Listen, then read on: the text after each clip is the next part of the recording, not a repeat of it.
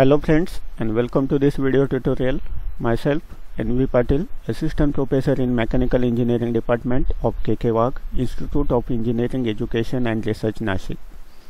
In this video tutorial, we are going to analyze the machine component using 3D elements, and we are going to use Ansys workbench. Let's consider the lifting bracket having the size of 200 by 120, which is fixed at the bottom and lifted by a load of 20 kN at the top. To compute the deformation and stresses in the bracket using the Ansys workbench 19.1. So let's start. To start the Ansys, press the start key and type workbench. You will be get here the workbench 19.1. Click on it. It will be get loaded within few seconds.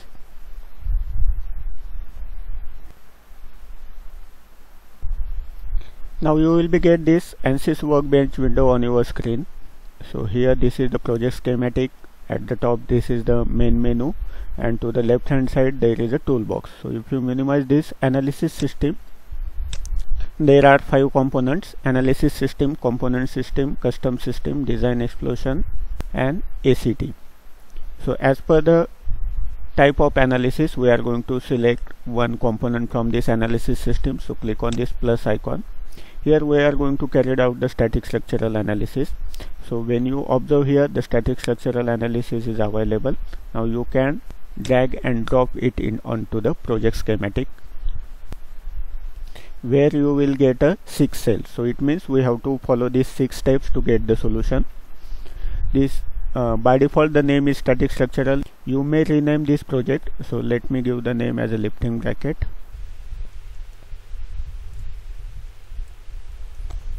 Now click anywhere, so the name is get changed. Now we have to define the unit first. So click on the units in main menu, and we are going to select the metric units. So by default this is selected, so keep as it is the metric, and then click. Now first thing we have to define the engineering data. So there is a right tick mark. It means by default the structural steel is assigned as a material. So if you want to change, you can right click on the engineering data and click on edit. This window will be get appear. Here the structural steel by default will be applied. Its properties will be shown here. All the properties of the structural steel will be assigned to the material.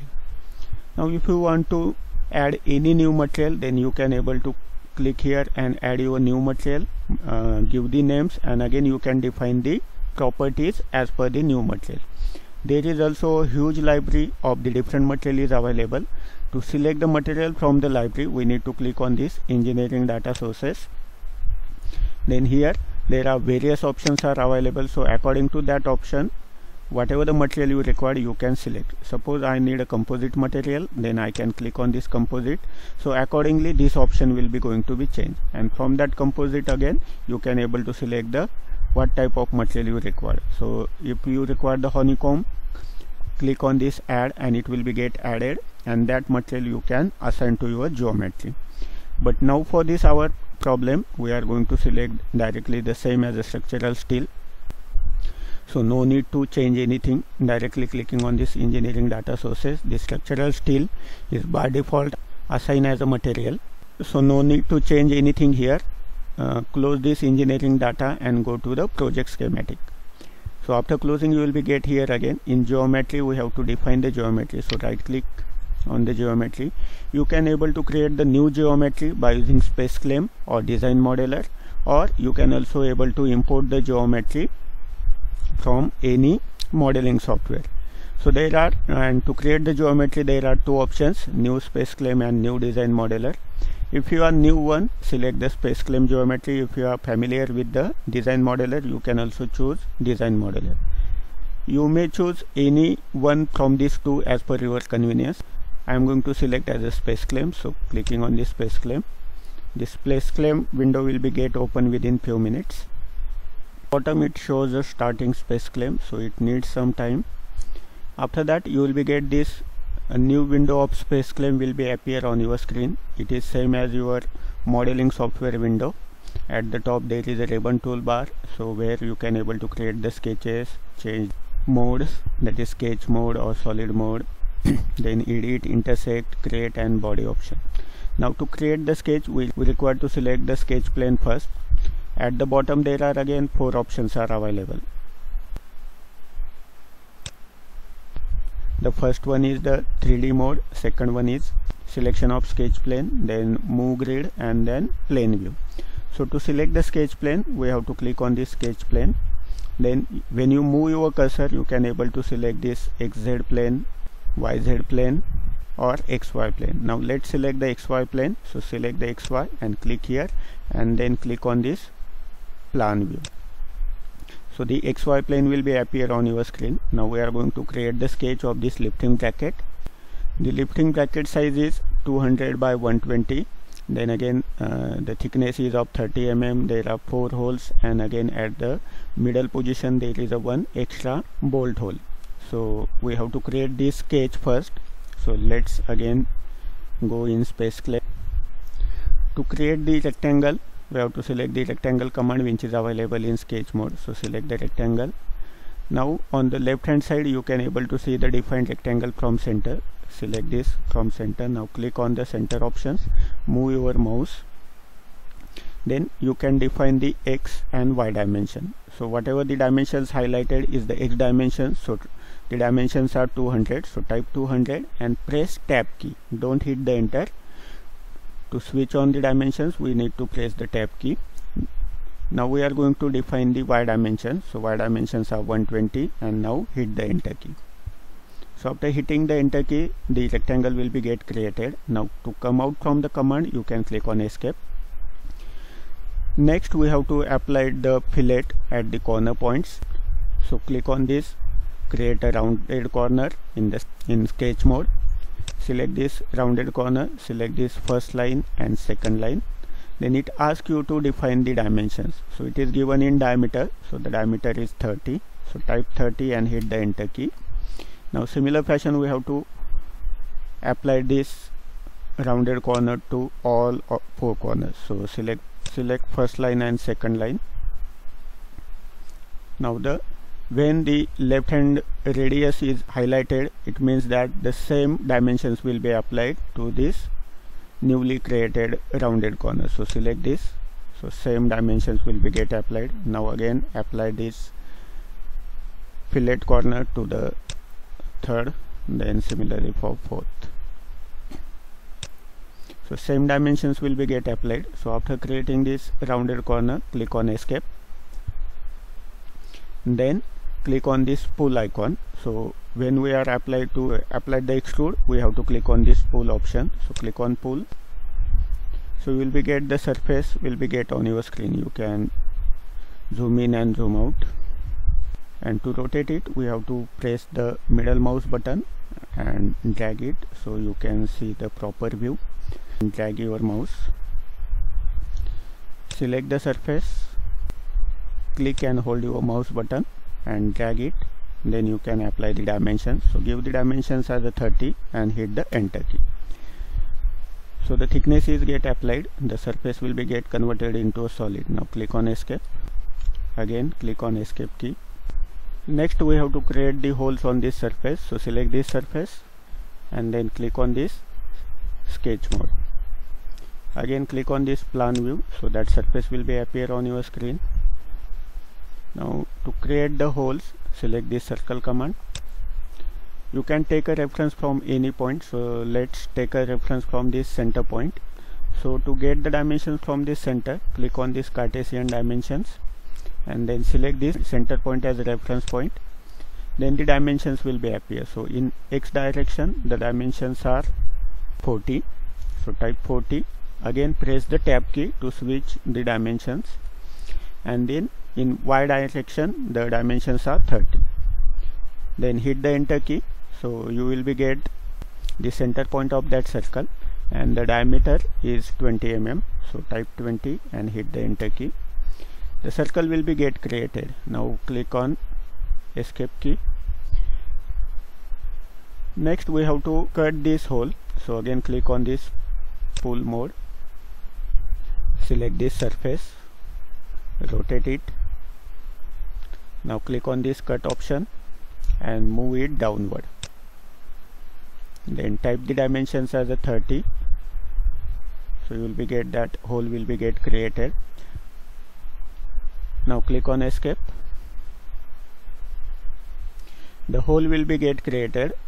By mistake this extra point will be added, so I am going to select it and delete. Now we have to apply the pattern command to create the another 4 holes. So in create options we can click on this linear pattern, then select this whole surface, click on the 2-dimensional. The x counts are 2 and y counts are 2, because in x direction and y direction we require 2 holes, and the distance between these 2 holes. So in x direction the distance is 120 and in y direction the distance is 60 mm. So type 60 and select this edge line to specify the x dimensions. So click on here. You can see that the 4 holes will be get created. Now click on this OK. So accept this. So you can see the holes will be get created very easily. Now to create the next part at the middle position, the plane or surface is required. So we need to add a plane at this middle portion. So click on this plane in create. Then select the reference. So select this left hand side as a reference. Then click on this move icon. Select this plane. Then click on this x direction arrow, move it to the right hand side, and the dimensions are 100. So type 100 and hit the enter key. So it will be appear at the center position, then click on escape. So plane get created. Now we are going to create the sketch on this plane. So select this plane, click on sketch mode, again click on this plan view. So it will be appear on your screen, and now we have to create the hole in the Z direction. So select the circle, again taking the reference point of this. So before that, to create the circle, first click on this Cartesian dimension, then take the reference point. So select this midpoint as a reference, click on here, then it show you the dimensions in Z directions as well as in Y direction. So highlighted dimensions are in Y direction, so we are going to take as 0 as it is. So click on tab key, don't hit the enter. Then the Z dimension, so in vertical direction it is at a 50 mm, so type -50 and then hit the enter key. So this will be the center point of the circle. Move your mouse and the diameter is 60 mm, so type 60 and hit the enter key. The circle is created. Now click on escape. Now we have to join this circle with up to this point. So select this tangent line from the sketch mode, select one point on circle and then next point on this flat surface. Similar fashion, again second point on the circle and again this top surface. Then we have to join this point using the line command. So click on this line command, select this first point and second point, and now click on escape. Now to delete this unwanted portion, we have to use this trim command. Trim away command will be available in sketch mode. So select this trim away command and select the unwanted portion of the circle and then click on escape. After creating this surface, click on this pull option, select this surface, rotate it. Now we have to apply this extrude, that is a pull on both direction. So select the both side pull, then click your mouse and then give the dimensions as a 30. So type 30 and hit the enter key and then click on escape. So this middle portion will be get created. Now on this middle surface again we have to create one hole. So again select this surface, click on this sketch mode, click on plan view, select the circle command. To take the reference, only move your cursor on this curve and then take the center point, click on the center point, move your cursor and type the diameter of hole is 30. Hit the enter key and click on escape to come out of the command twice. Then click on this pull mode, select this circle, rotate it, then click and drag your mouse and type the dimensions as a 30. Hit the enter key So you can see that the hole will be get created. In this way you can able to create the geometry in SpaceClaim very easily. So all things are done. You can save the geometry. So click on this file, click on save, and you can able to give the name. So let me give the name as a lifting lever geometry. Now click on save. The geometry is get saved. Now close this SpaceClaim window.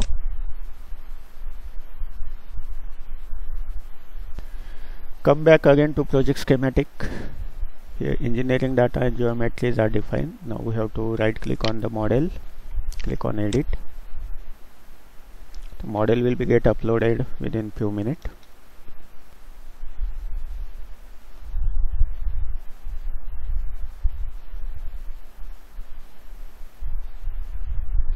This window you will be get. The geometry will be loaded within few seconds.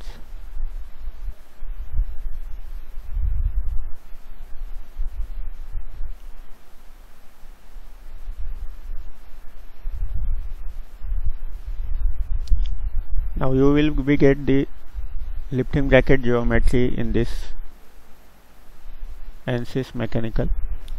At the left hand side again you can see that geometry will be loaded. The material by default, if you click on this plus icon, the by default this structural steel will be applied. Again first we have to set the units. So at the top main menu, click on units and select this units as a metric.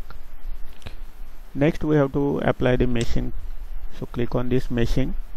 We are going to apply the automatic mesh. So simply click on meshing, right click and click on generate mesh.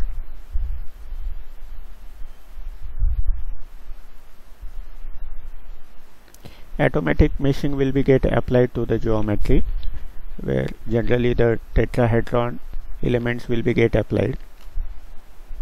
Now we have to apply the fixed support, and the applied load at the top, fixed support is at bottom. So click on right click on this static structural, insert, click on this fixed support, then select this bottom surface. So rotate the geometry, select this bottom surface and click on apply. So fixed support is applied. Again right click on static structural, insert and force. So click on force. Now select the face of this hole and then click on apply. Then it asks you the values. So here defined by, instead of vector select the component. By clicking on this arrow, select component, and the force will be applied in upward direction. So the direction is in Z axis. So click on Z component and type 20 kilonewton.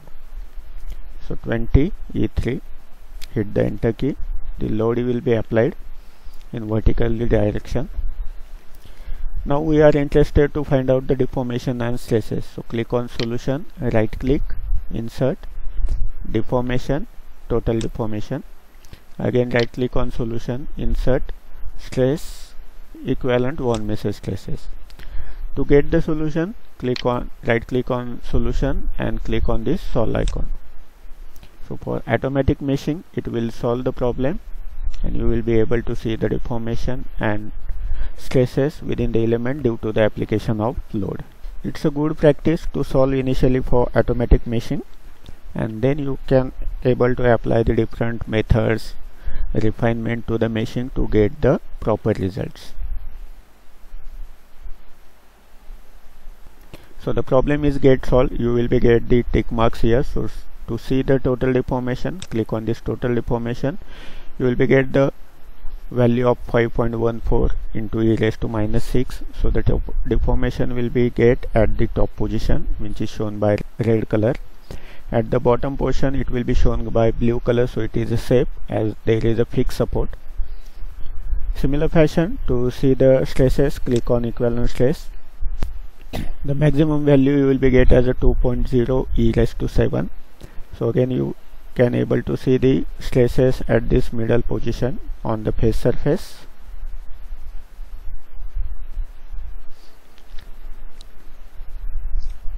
The stresses you will be getting on the face surface of this hole.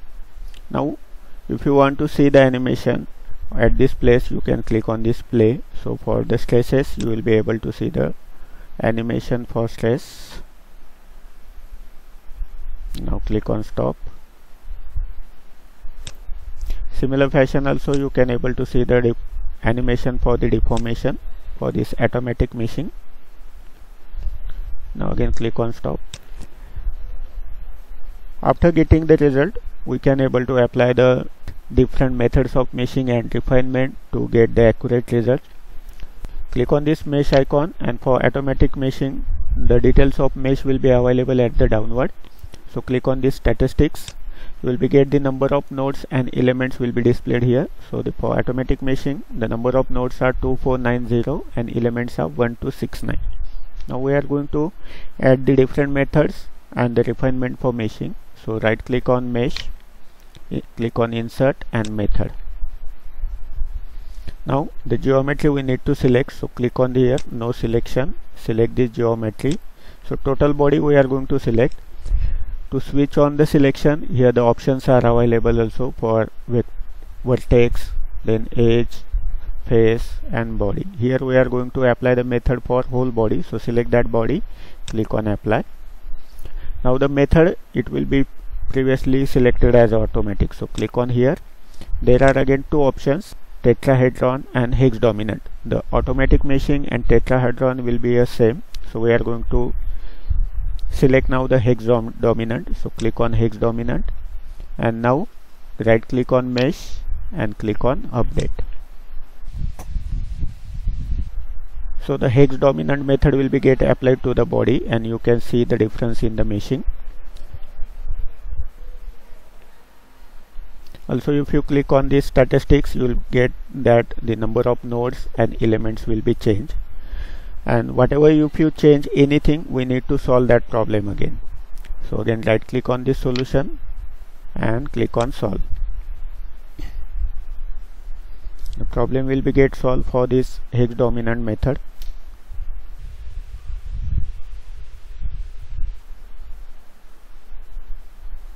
Again click on this total deformation, so you can see that there is a nominal changes in deformations, and when you click on the stresses, also there is a change in stress value due to the different meshing methods. Now again we are going to apply the refinement.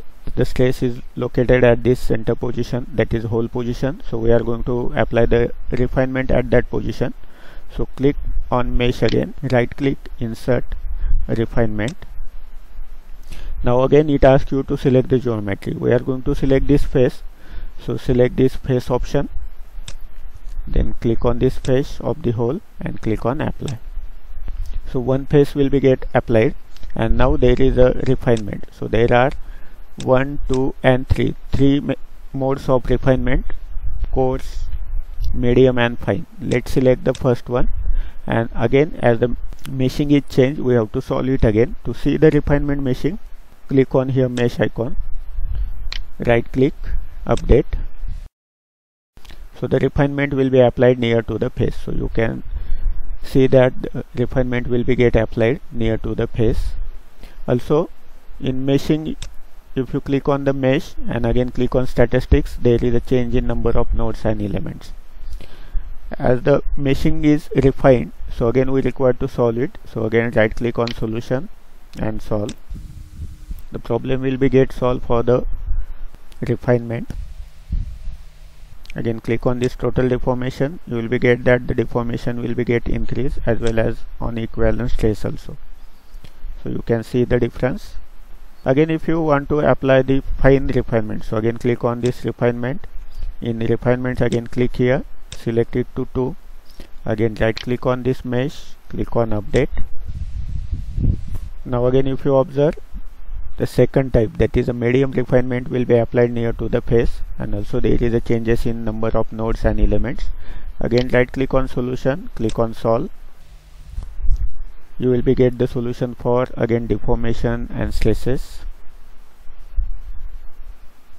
for this medium refinement. Click on deformation, again you will be get here the values. Again for this equivalence traces, the value is changes. And to apply the fine meshing, again click on this refinement, select the refinement to third one, right click on mesh, click on update. Now the fine meshing will be applied on that face position near to the face surface, as well as you will be getting statistics, the number of nodes and elements are changes. Again right click on solution and click on solve to get the solution for the fine refinement.